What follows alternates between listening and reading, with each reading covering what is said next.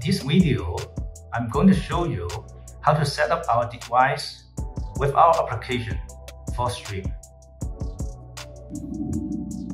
In order to use our device, you will first need to install the mobile application. For iPhone, you will go to App Store. For Android phones, you will go to Play Store. You search for a name called For Stream. Like this. Then you click Install. Okay, it's finished install. Now we open it up. It will ask for your GPS location. This is used to identify the device, which you have to use allow, but you can use allow only while in use.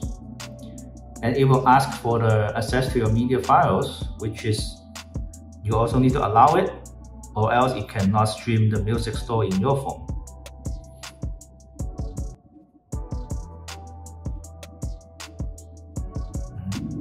Now you want to add a new device. It will first ask you to turn on the GPS, which you should go turn it on. And then now it will ask you to connect your Wi-Fi to the network that has a sound system. Find it, sound system. Then you connect to it. Okay, when it's connected, you go back, and then it will proceed with the setup.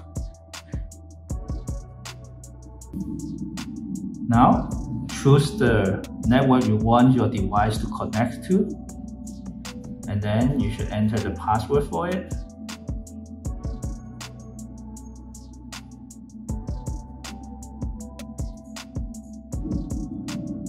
Okay, now it's finished.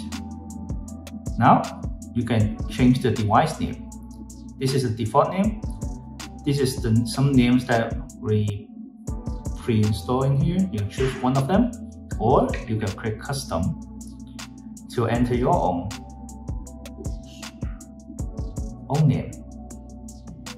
Once you're finished, you can go next, and that's finished. You see the name has already changed.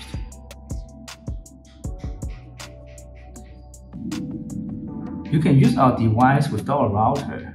If you're in a location that you don't have a network, you can still stream music directly from your phone to the device. First, connect the device with a Wi-Fi.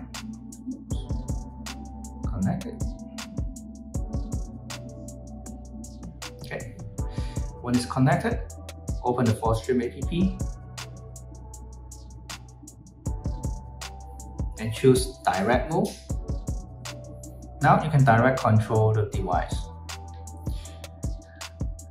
In this mode, you can only stream music from your phone or from a USB connected to the device. All the online audio will not be available because you don't have internet connections. You can play songs from your phone like the same, and then the controls, next song, previous song, play pause, it's all the same as the normal usage. When you need to do the factory reset, you can go to our For Stream application, find the device you want to reset, and then click on this icon, and then go to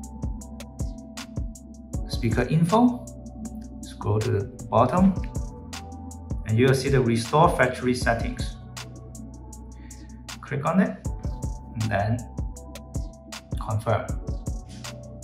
Now it will enter the reset process, and you can see here, the light will be quickly flashing. This is indicating it is going into the factory reset procedure.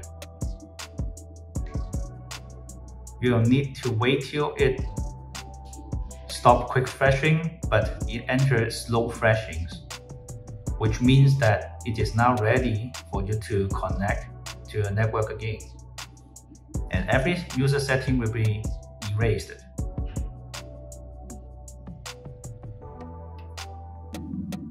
There is another way to do factory reset, which is by using the reset button on the back.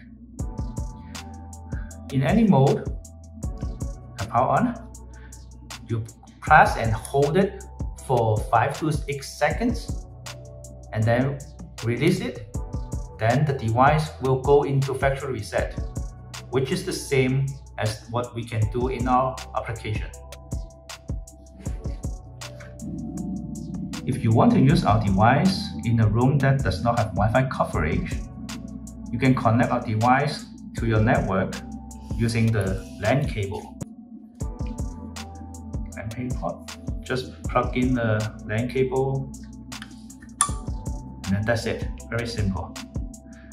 The good thing about the LAN cable is it is more stable, but it also has a bad thing.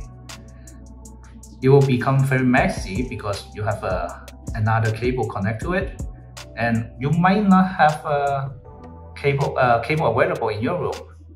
That is why we also have the Wi-Fi for the network connection. For products like our S10, you won't see any reset button. That is because the reset button is actually located inside the aux in. In case like this, you can use a pin to pass through it, and then you can hold it. You'll feel a button inside, and then you can press. Same thing, hold it for 5 to 8 seconds, and then reset it. This is also the same for our A30 amplifier. The button is also located inside the aux input.